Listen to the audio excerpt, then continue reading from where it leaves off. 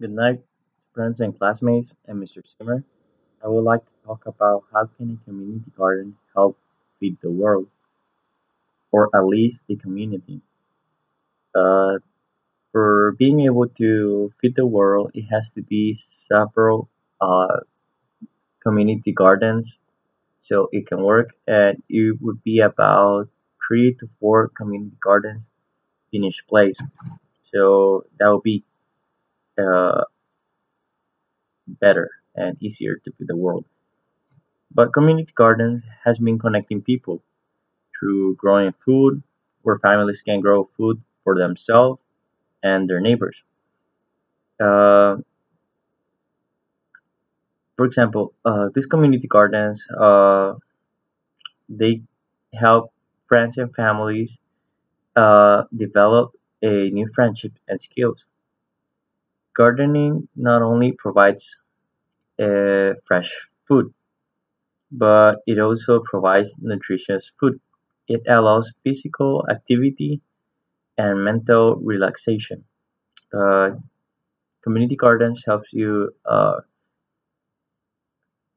have a different view uh, what's around you, and like it says, it can relax you.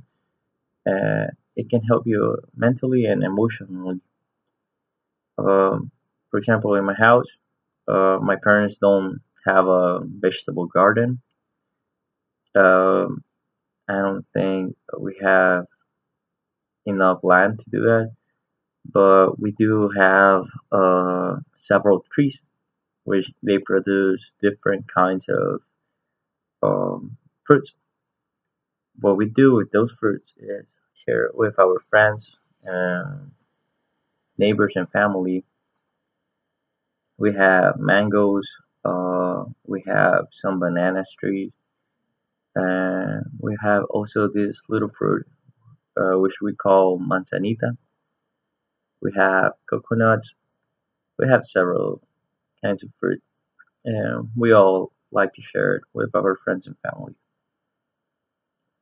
Um, in the future, I see myself having a nice garden, not just a vegetable garden, but I would love to have a flower garden with several types of flowers and very colorful.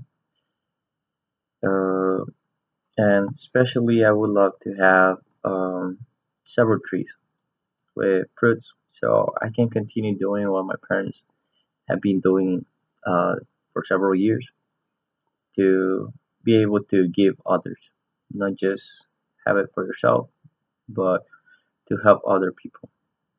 Thank you.